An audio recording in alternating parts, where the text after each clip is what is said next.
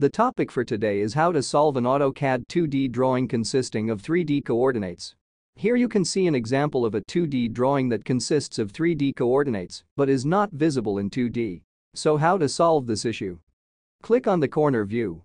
Here you can see all the 2D drawings are not in the same plane. Let's click on the line. Press right-click. Click on Properties. Here, you can see Start Z and End Z.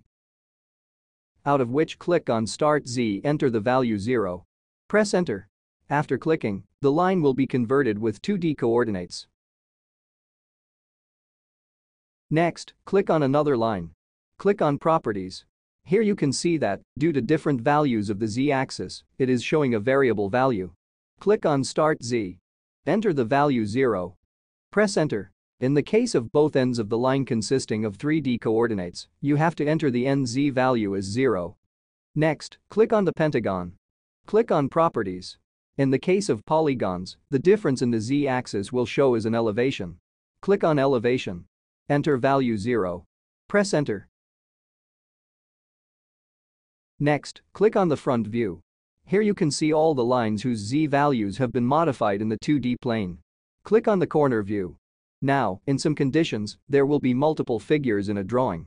So in that condition, how do I edit the Z value of all the figures?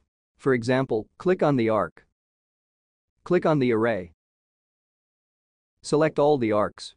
Click on Explode. Now you can see all the arcs are exploded into individual figures. Select one arc.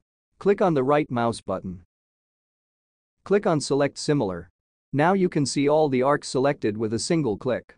Click on Properties. Click on Center Z. Enter value 0. Press Enter. Here, you can see all the arcs are shifted to the XY plane. So in this process, you can solve the problem of AutoCAD 2D drawing consisting of 3D coordinates. Like, subscribe, and share our videos for more interesting topics.